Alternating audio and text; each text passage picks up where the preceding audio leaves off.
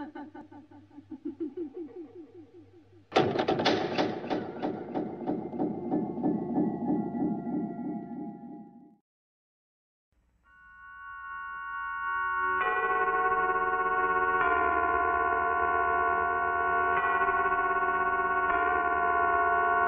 now, Suspense.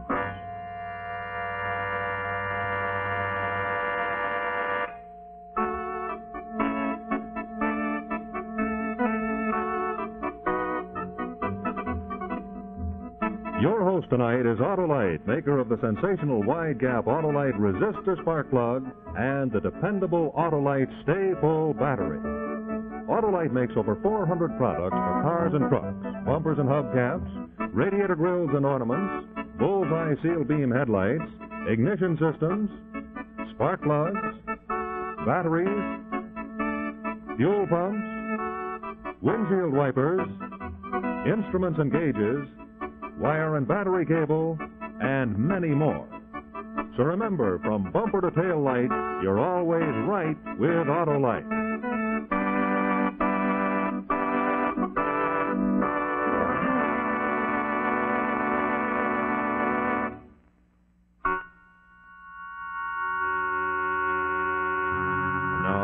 Autolite and its 96,000 dealers everywhere present Suspense.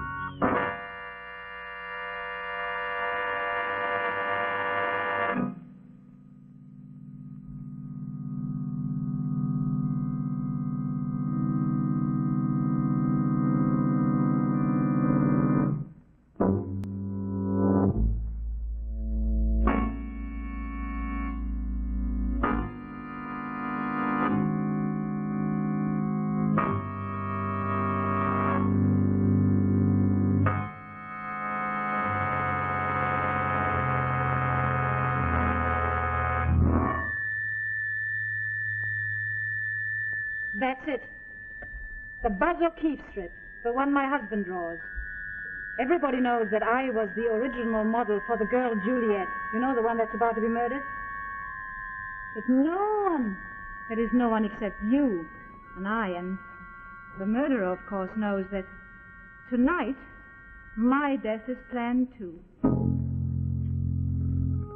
You don't believe me? You think perhaps that living with a comic strip artist is giving me an overactive imagination? Mrs. Stetson, I'm here to find out the facts and to see that you're protected. That's a polite way of saying that you don't believe me. No, I wouldn't say that. I don't wonder. But if you had lived in the world of Buzz O'Keefe as I have, you wouldn't be surprised at anything. For 9 years I've lived with this comic strip. One bloody tale, one gory episode after another, until I could scream at the sight of a drawing board or a newspaper. I'm sick of it. But I'm frightened, too. Mark's murders are so messy. His fans love blood and pistol shots and poison and spiked doors and charred bones and acid. To them, it's just something in a newspaper. To me, it's real. Look here, Mrs. Stetson. You'd better give me the facts about all this. It's pretty close to 11 now, and if you really think your life is in danger... Oh, but it is. I'll tell you the whole story.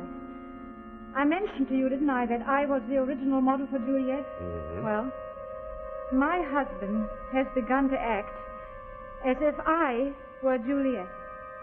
Juliet has to die because Mark's fans demand another gory murder. And I have to die because... Well, I think I better tell you first about John Slater. John and Mark are business associates in the Buzz O'Keefe strip. I well remember the night Buzz O'Keefe was born 9 years ago on our first wedding anniversary.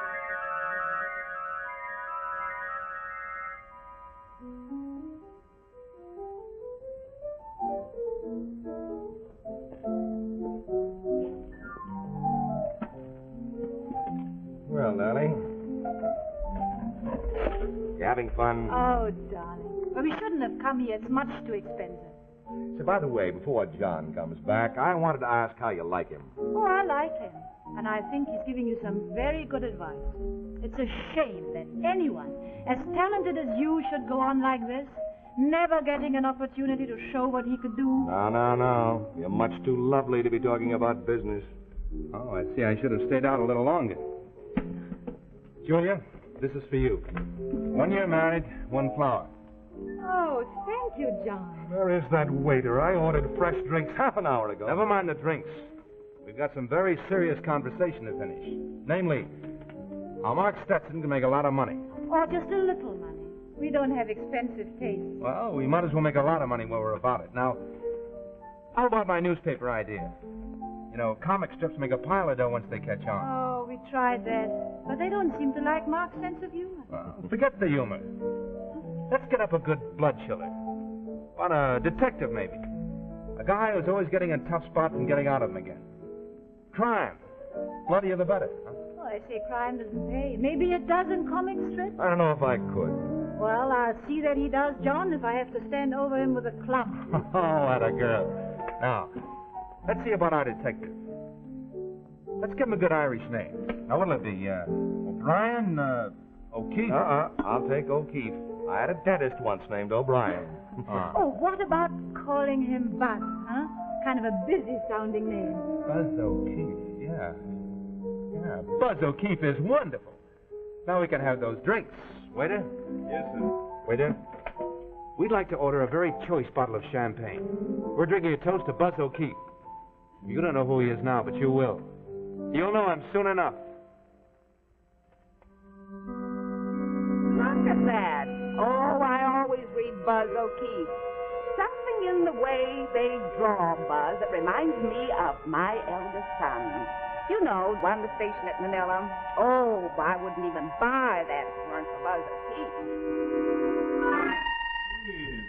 Look at old Buzz today. He and Doris are really in a jam. They're locked in a cellar and it's all filling up with mustard gas. What a guy. I wish I could do stuff like that. Hey, get busy, will you? Yeah, boss. Yeah,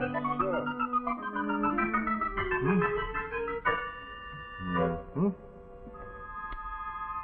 Buzz O'Keefe. Very interesting. Cheap and sensational, of course. Very bad psychologically, but interesting. Very interesting. There. How does that look to you, all right? Fine. Mm-hmm. Clean these up for me, Francie, will you? Yes, Mr. Stetson. Right about in there, little, huh? That's swell, thank you. Well, that takes me through next week. Oh, that's good, darling. Then you could have a little relaxation. Tell you what. Let's go out to dinner tonight and maybe a show. No such luck. I've got to figure out what to do with Buzz. Right now, he's 50 stories up in the air, hanging by one slim rope, with Concrete Head preparing to wield a villainous knife. For once, just for once, couldn't we think of ourselves and not about Buzz O'Keefe and Concrete Head? I know it's hard on you, darling. Well, never mind. Oh, but I do. There's no reason why you shouldn't get some fun out of life. Well, how can I, with you working so hard? Francie, take my advice, never marry an artist. Well, I'm hoping to be one myself someday, Mrs. Stetson. Well, in that case, when you get married, I shall warn your husband in advance. Yeah. Oh, John. Uh-huh. Oh, no, we can't go. Well, that is, I can't. But there's no reason why Julia couldn't. Oh, no, Mark, I don't want to go out without Maybe you. I can meet you later for dinner. John, she says she'd be delighted to go. Uh-huh. You can call by in half an hour. Goodbye. Oh, Mark, I really don't want to go. Well, of course you do. Now you run along and get yourself ready. Francie and I have a lot of work to do. All right. But try and come, will you? Of course.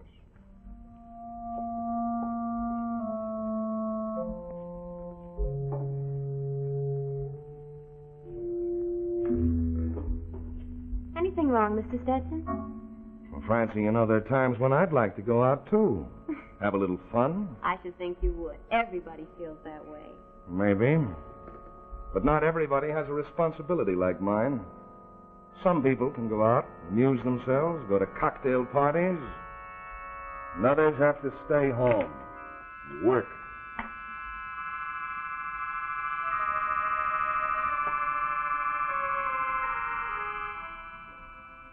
That was a mistake, Mr. Henley.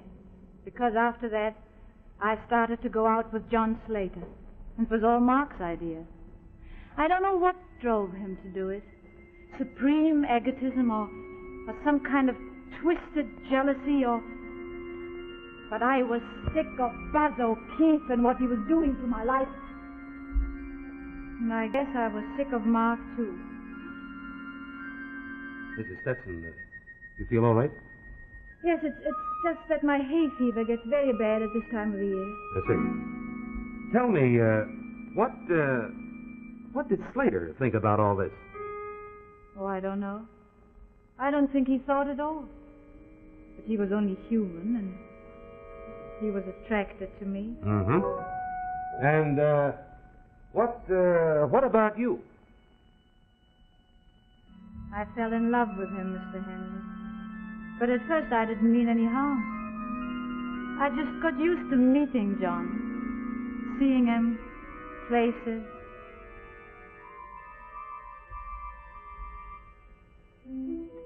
Now, don't rush us. We want to take plenty of time to enjoy these drinks. Oh, and, you might tell him to go just a little easy on the garlic. Yes. You know, last week there was just a little bit too much. Yes, sir, I remember. Right.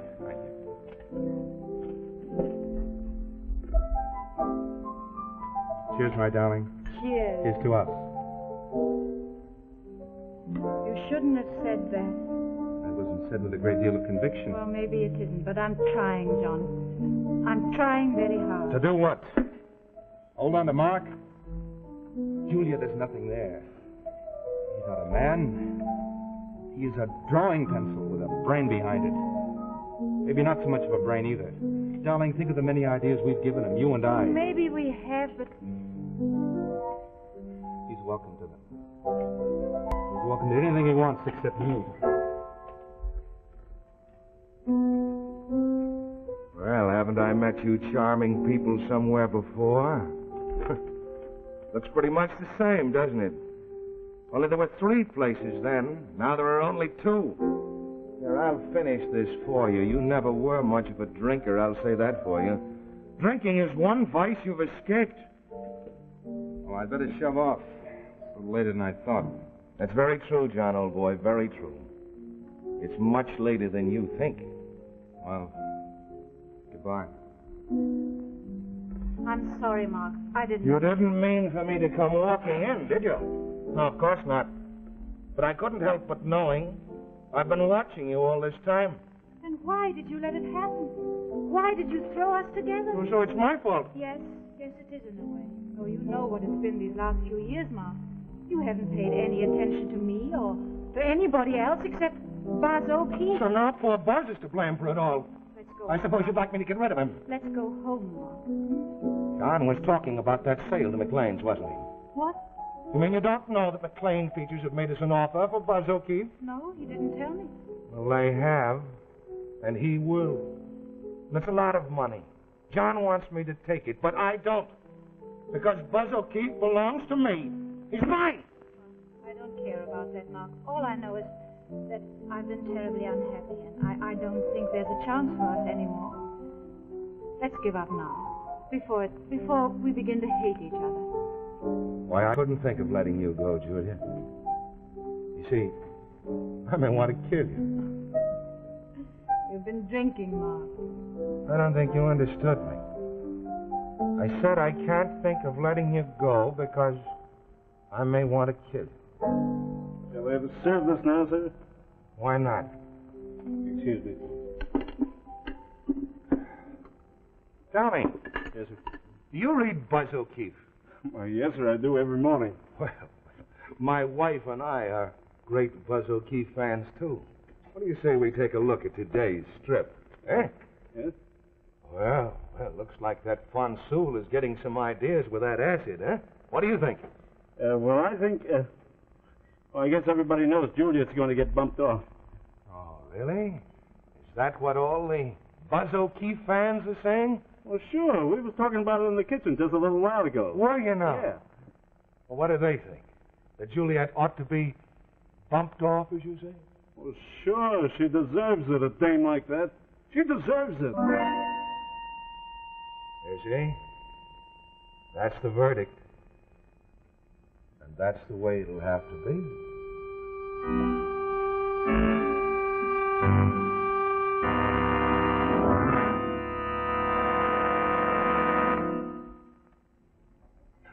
In just a moment, we'll see the second act of this evening's suspense story, The Comic Strip Murder. Now, during this brief intermission, I have a little story for you about a World Series baseball player and a serious problem that he was having with his car.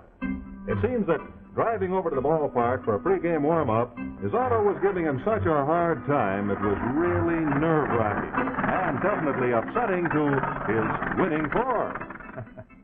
Well, when I saw him bouncing along like that, I realized that what his car needed was a set of wide-gap Autolite resistor spark plugs. Yes, sir.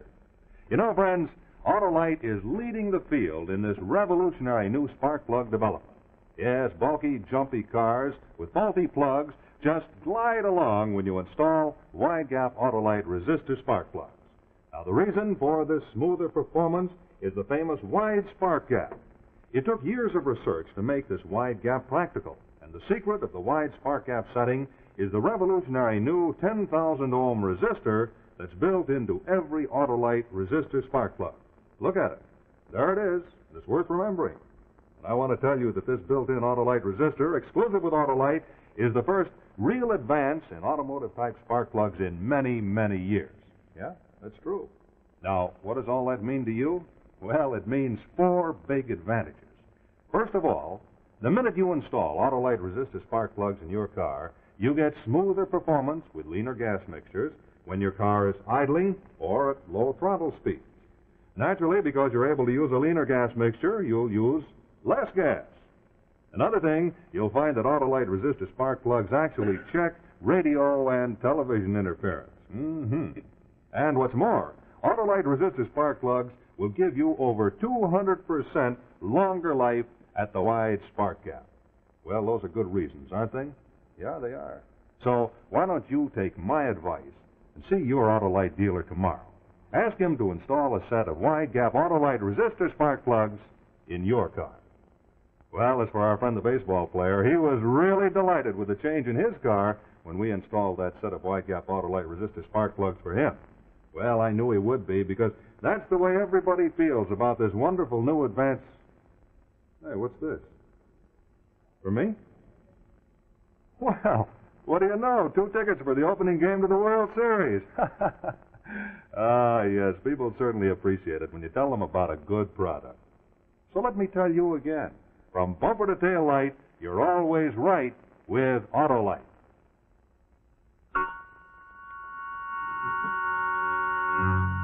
And now, here is the second act of The Comic Strip Murder.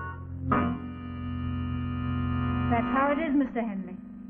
My husband, my own husband, plans to kill me as calmly as if he were planning to kill Juliet, the comic strip. And tomorrow morning all those fools are going to buy a newspaper and read about the murder of Juliet in the comic strip. And I don't want them to turn the page and read about my death, too. Mrs. Stetson, why haven't you taken any steps to protect yourself? You're still here, living in the same apartment with your husband? Because I know that I am perfectly safe until tonight. I shan't die until Juliet dies, and Juliet is still alive. See? And even if I were to go somewhere else tonight, I don't want to live the rest of my life in fear. Listen to what happened a few days ago when I came to our apartment.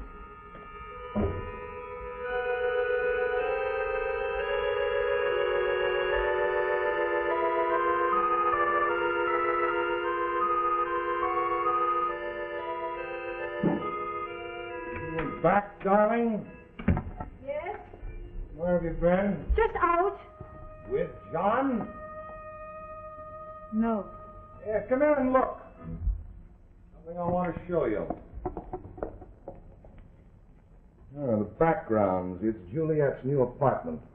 Notice anything about it? Looks rather like our apartment. Well, of course, I've drawn it exactly like our apartment. And the terrace, too. I don't think I like the idea of our apartment in the paper. No, don't be silly, darling. Why should I overwork my imagination when there's a perfectly good model to copy? Look, here's the terrace, and here's our fish pond. Looks rather larger than ours. No. Did you ever measure our fish pond? No. I did. It's 5.5 feet long, 2 feet wide, and 18 inches deep. Really? Yes, you know, it struck me. Looks rather like a coffin, don't you think so? No. Looks just like a fish pond to me. There's your imagination, darling. Well, I haven't any. You're the artist. You'll be glad to hear I've been hard at work, getting a few days ahead. Oh, that's good. Yes, I thought you'd be pleased, you and John. Oh, I have several days of thrills here. A real treat for my idiotic public. Juliet's murder is finally accomplished. Oh? Yes, by a very ingenious method. Now, it seemed to me that the most awful thing that anybody could do to a woman like Juliet would be disfigurement. Something to change her from a beauty into something horrible. So you remember the acid? Well, in a strip, we discovered that it wasn't Von Soule, after all, who sent the acid-filled wine bottles to Juliet. It was her husband. I didn't know Juliet had a husband. She didn't. I've had him appear suddenly from abroad. Looks a little like me, don't you think so? No, I think you're much better looking. Only in your eyes, darling. Now, here's the beginning of the actual murder that will take about 3 days of strips. The husband is planning to stab Juliet, with a hypodermic needle. Now, I don't know exactly what's in the hypodermic, but we can assume that it's something to quiet it down so that he can proceed with the rest of his plan. And what is this plan? Disfigurement. We'll utilize the fish pond, you see. Acid poured into the fish pond. Very hard on the fish. Oh, where's Buzz? Oh, Buzz, he's been trapped by the hyena woman down at the bottom of an old well, so I don't think he'll ever be able to save Juliet. Now, this isn't finished, but I think it's going to be a real masterpiece. Here the husband tenderly kisses Juliet on the forehead before putting on his white gloves. You see? And then he gently lowers her into the acid-filled fish pond, and she can't move a finger to stop him. Mr. Stetson? Yes. The boy from the newspapers here, he'd like to have as much as he can, at least a strip for tomorrow morning. Right. Thank you very much. Now, this last panel here is really the best. In this strip, we see the husband calmly lighting a cigarette, a faint smile on his lips, as he watches what is happening in the fish pond. Of course, we can't actually show that. There's a limit to even what my bloodthirsty public will take, but we can imagine it, can't we? We can imagine what's happening in the fish pond. We can imagine.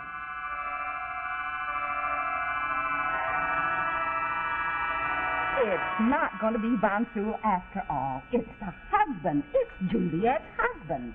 He's the one she'd better be careful about. You know, it was kind of like that when my youngest son came back from the Navy, and he found his wife. Yeah, Juliet, she's sure in a spot. She's going to get hers pretty soon now. It serves her right.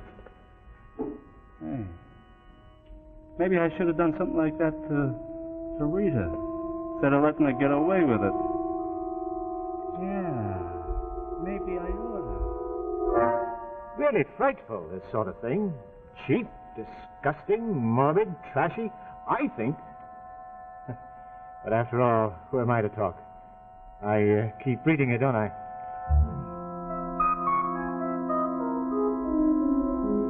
Everything is ready, Mr. Henley.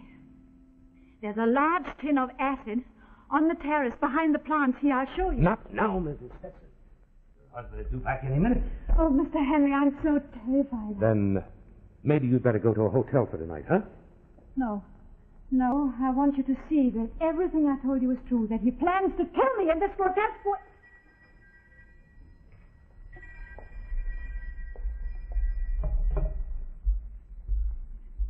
Hello?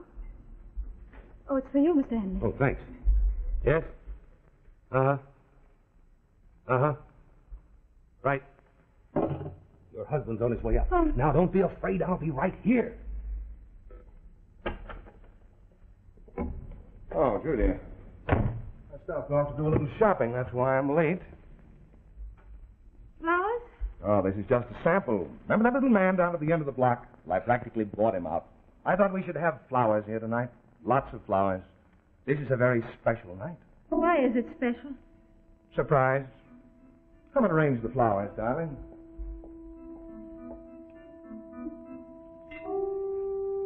But there's something we have to do first.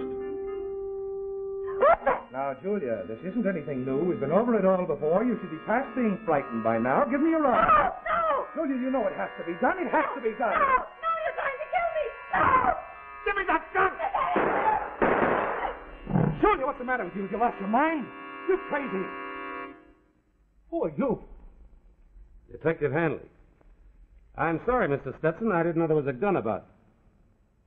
Mrs. Stetson, I arrest you for the attempted murder of your husband. What did you say? I arrest you for the attempted murder of your husband. No! I wouldn't do that, Mrs. Stetson. Tell me, do you know what's in that? Well, hay fever injections. I always give them to Julia about this time of year. I think if we had it analyzed, we'd find that there's some sort of opiate. Something your wife put in there in place of the medicine. That's exactly what was happening to Juliet in the Buzzell Cave Strip. Right. And if you look behind those plants out on the terrace, I think you'll find a similar touch. The 5-gallon tin of acid. Well, why would Julia do a thing like that? Your wife had plenty of reason, Mr. Stetson.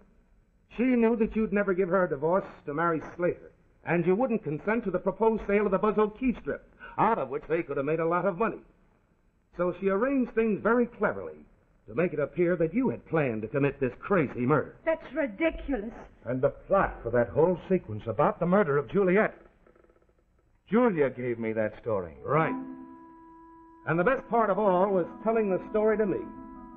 If I had believed it, and if you had succeeded in killing him, it would have been a clear case of self-defense with me as a witness. What's that? Must be the surprise party. What surprise party? It's 12 o'clock, your wedding anniversary. Had you forgotten? Oh, was that what you found out on the telephone? My man downstairs told me that the guests were arriving, but your husband had them detained until midnight. A man who's going to murder his wife doesn't arrange a surprise party for her to take place at the same hour as the murder. Very clever. Very clever. You know, Mark, Mr. Henley is a kind of elderly Buzz O'Keefe, huh? Only he made a mistake. Instead of saving Juliet, he saved the husband. Well, that's the end of this sequence, huh? I think we'd better go out the back way. Yes. Yes, I agree.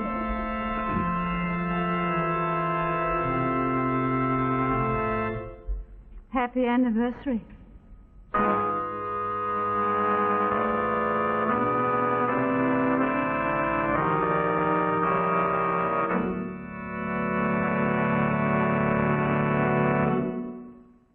This is Rex Marshall speaking for Autolite, and in just a moment I'll tell you the name of our star for Suspense next week.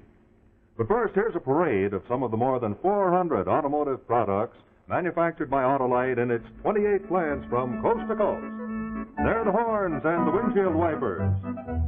And the batteries, those Autolite Stay Full batteries, the batteries that need water only 3 times a year in normal car use.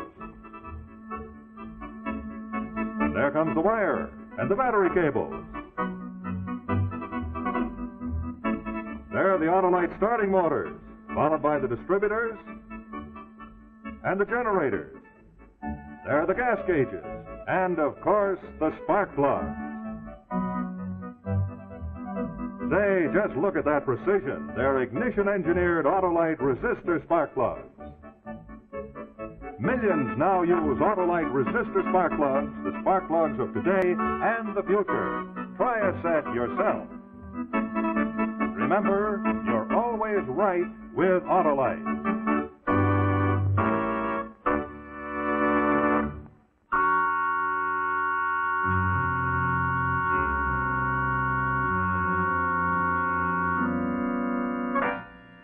Next week, you'll see another gripping story of suspense starring Hume Cronin. Also, be sure to listen to Suspense every Thursday night on the radio. This is CBS, the Columbia Broadcasting System.